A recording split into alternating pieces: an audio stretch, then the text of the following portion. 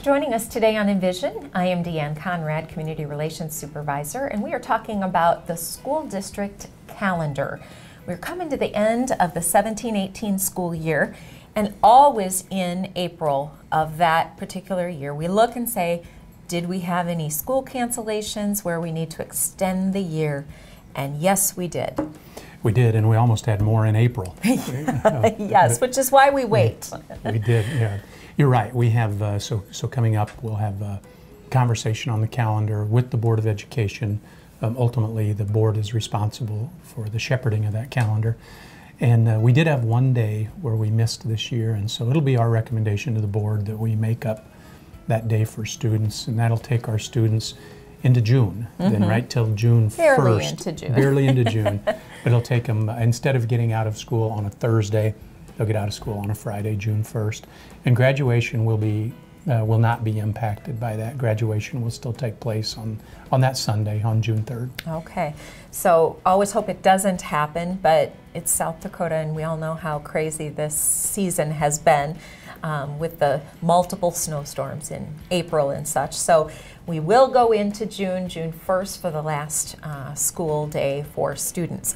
Now, we're also planning ahead for future calendars. Why do we plan so far in advance? We're looking at the 1920 calendar right now. Well, if you're somebody in your household who doesn't necessarily plan a year or two in advance for family activities, you would probably be like me in our household. And me. If you are somebody who's looking ahead to, will my kids be able to do this or that next summer in 2019 or next summer in 2020, then you would be like my wife.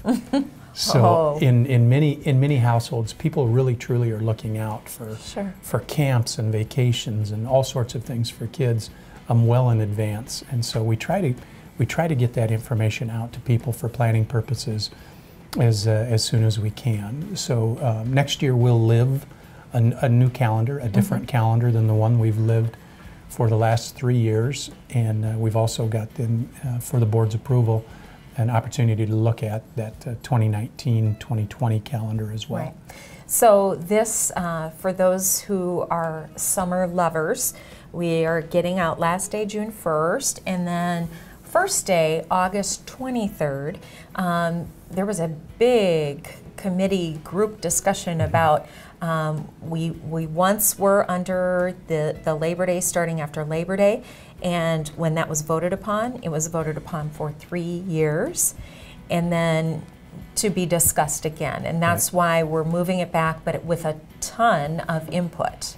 One of the things we really wanted to do was make sure that we were listening to the many voices we have out there. You know, the calendar impacts virtually everybody, even many people who don't have kids in school. If I'm looking for that labor in the summer, potentially as a business owner, it has an impact on me.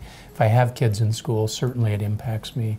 If I'm a teacher, it impacts me. If I'm a coach, it might impact me differently than the rest of my teaching colleagues. So there are a lot of different viewpoints on when we should begin school and when we should end school. So we tried to bring as many of those voices together to come up with the ideal calendar, which doesn't exist. But at least we've got one where we had a lot of voices weigh in on it. Right. So this will be a somewhat shorter summer for folks, if you want to think of it that way.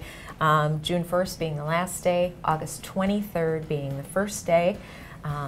But just think you'll have an early out after that too. So thanks again for joining us today on Envision and hearing more about your school calendar.